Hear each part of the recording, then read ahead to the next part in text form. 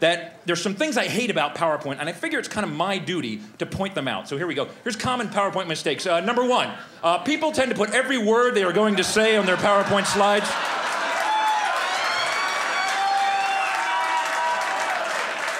Although this eliminates the need to memorize your talk, ultimately this makes your slides crowded, wordy, and boring. You will lose your audience's attention before you even reach the bottom of your first slide.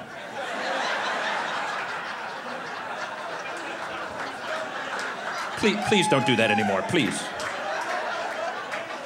Number two, most common, many people do not run spell check.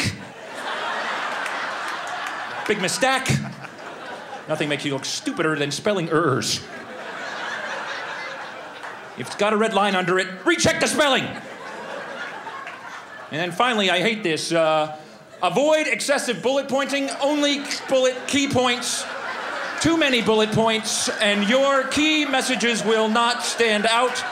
In fact, the term bullet point comes from people firing guns at annoying presenters.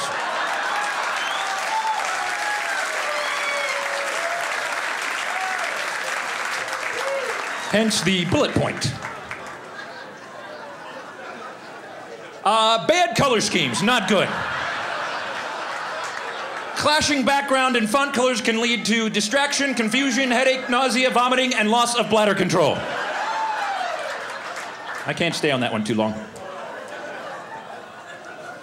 Here's something I've noticed. The number of PowerPoint slides you have in your talk, the less useful your talk actually is. Unfortunately, my presentation is right there. I've also noticed this. People love to pack data into their presentations. They just shove more and more data thinking it's better, but it's not. The more data you have, the harder it is to read your slide, and the effectiveness plummets. Now you can improve the effectiveness by adding some shading and some 3D effects, and then some second order and third order effects, and then, I know, let's add some labels. That'll help a lot. And that's pretty much every marketing slide I've ever seen right there. Yeah. Then some like VP of marketing standing there going, it's real clear in Q4. What the hell are you talking about? Now, I'm into, in animation, people become animators in PowerPoint. You can have things flying all over the place, and that can be good. If you're a visual learner, that will improve the effectiveness of your performance. But if you're easily distracted, more animations, and people have no idea what you're talking about. They're just, wow, that is cool, wow.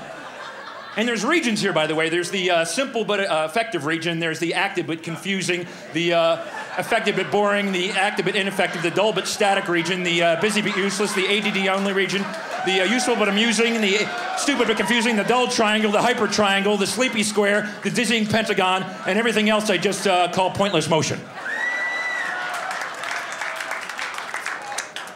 That slide right there took me an hour and a half to make, right there. PowerPoint can just suck the life out of you. It's amazing. I've also come up with this. It's a kind of a little science I've invented called font analysis. Basically, the font you choose says something about who you are as a person. There's a huge list of fonts, and you choose one, and that says something about you. So be careful the font you choose. For example, if you choose Courier New, it happens to be my favorite, you're probably organized and structured. If you choose Matisse, it means you're artistic. And if you choose Times New Roman, it means you're lazy, apathetic, and unimaginative, and you always use the default. Oh. A lot of Times New Roman people, welcome. We have some more. If you use freehand script, you're a horrible speller, so you try to hide it with a hard-to-read font. Very smart. If you use Gothic, it means you're very pale and you wear black. And if you choose Wingding, it means you're a nerd and you have no life. In fact, if you know what those symbols mean, you will never have a date, trust me. Don't bother.